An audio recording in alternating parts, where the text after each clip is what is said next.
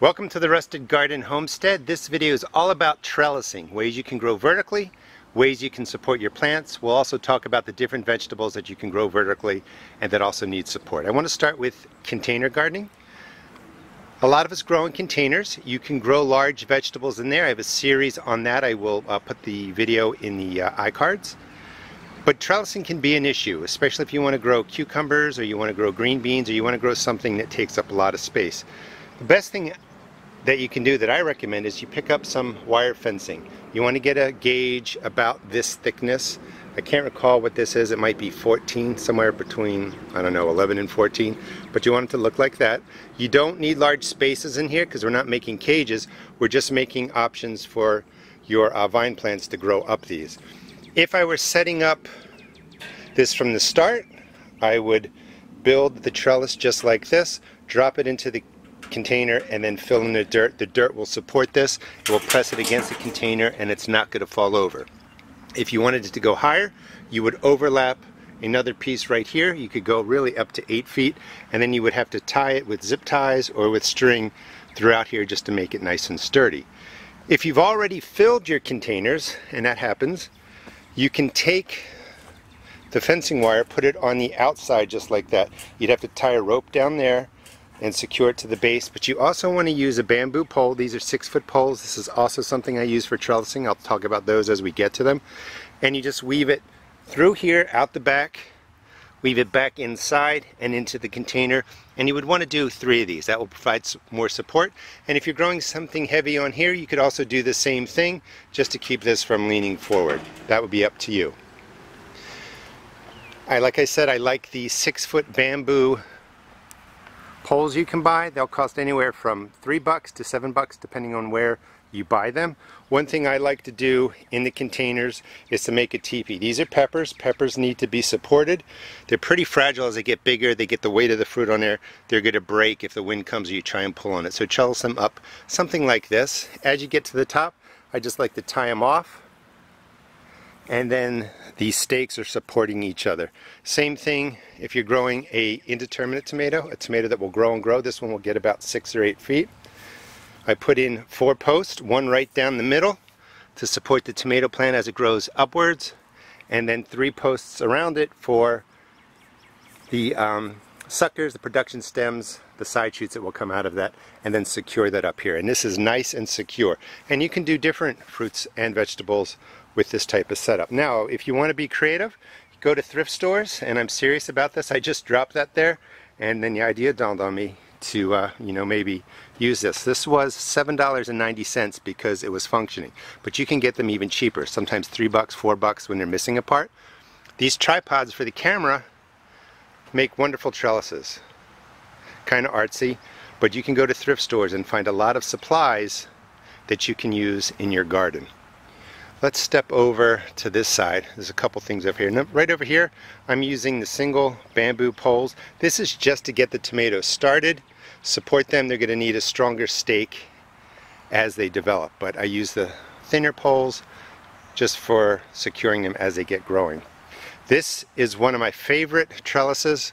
I used to make this out of chicken wire, and I would put in those bamboo posts, create the V. I have a video on it from a couple years ago.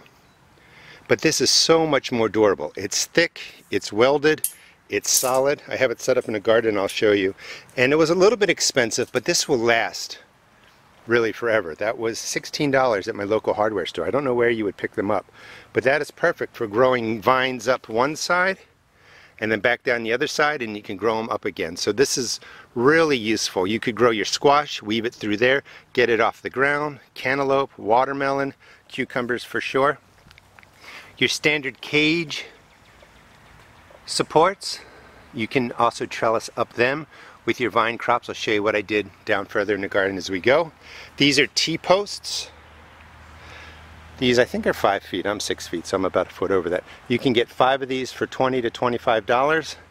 And again, this garden I'm not sure what I'm going to put in here yet, but you drop in a T-post just like that, cut some of the same fencing wire out of there, and then you just drop it into these slots. It takes a little bit of work to get them in there, but once they're in, it's nice and secure.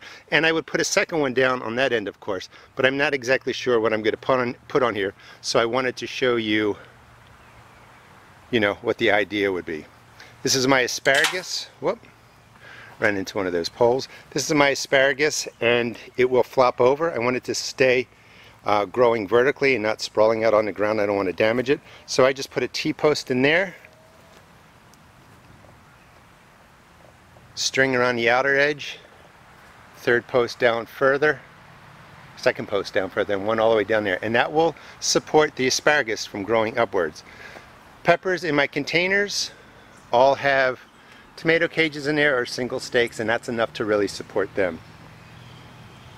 Here's your standard trellis that you can make with jute, just 6 foot, actually these are 8 foot 1x1 pole kind of posts that you can get at Home Depot or Lowe's. They're about $3 each, and I'm just stringing jute across every 6 or 8 inches, and I'm just trellising up my Asian beans. And as it's growing up, I'll just twist it around like that, and I'll let it work its way up. Same thing on a smaller scale in here with the peas, all supported. This isn't something you would want to do with a particularly heavy crop, but it's great for beans. This is what I'm going to be using a lot for my beans. Here are those trellises I showed you that I got for about 16 bucks. Growing cucumbers up one side, down the other, one right in the middle. They'll do really well. Single stake for tomato. This is my watermelon. You can grow watermelon vertically. And I just put in 2 posts, string every 4 inches, and then I just weave the watermelon up there. The next one, it's ready for another piece of jute going across there, and I would work the vine all the way up. Once it gets too high, you can then start weaving it back down and see how it does. And you don't have to grow all the watermelons hanging here because they'll get heavy. These are, I believe these are sugar babies. They're smaller. I'll support them. But you can take a lot of the vines, go up, bring the vines back down, let them pull energy into the plant, and you can let other vines sprawl across the open space, but it's just much more contained. So you can do both. You can grow it along the ground, and you can grow a lot of the vines going upward, and that will allow for a lot of energy to be pulled into excuse me, into your watermelon or into the vegetable or fruit that you're growing. This is the setup that I did a video on. I will link that. People thought it was a little bit expensive buying these 10-foot pieces of shelving rack. I think they were like $10 or $11. The whole setup costs about $15, but this will last for years. But you can also find these at stores that are going out of business, at thrift stores, and you can get them a lot cheaper. And you can see that I'm just weaving a cucumber right up through there. More cucumbers. That is, I believe, a butternut squash that will get weaved right up there, and I'll just show you real quick. You can see dust on the leaves for beetles. I recommend if you're dusting, put it on a couple of leaves, not all over across the whole plant, and you would just, don't overbend this, it'll snap, but find the right spot, gently poke it through. Sometimes the next leaf has to go through, and then you just weave your way up there. That will get 10 feet. Don't overdust your plants, just put it away from the flowers so it doesn't get to the pollinating insects. Beetles will crawl all over the place, they'll crawl through that, and they will be taken care of.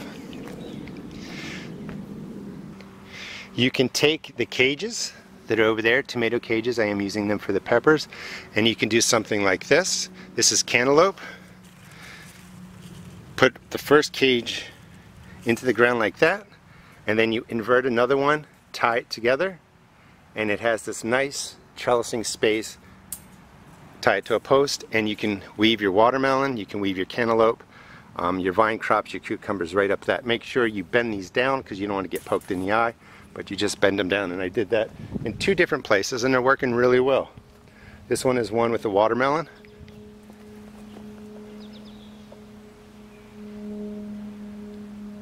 So you can kind of experiment and kind of just create your own things. When this is filled in, you're not even going to be able to see this trellis.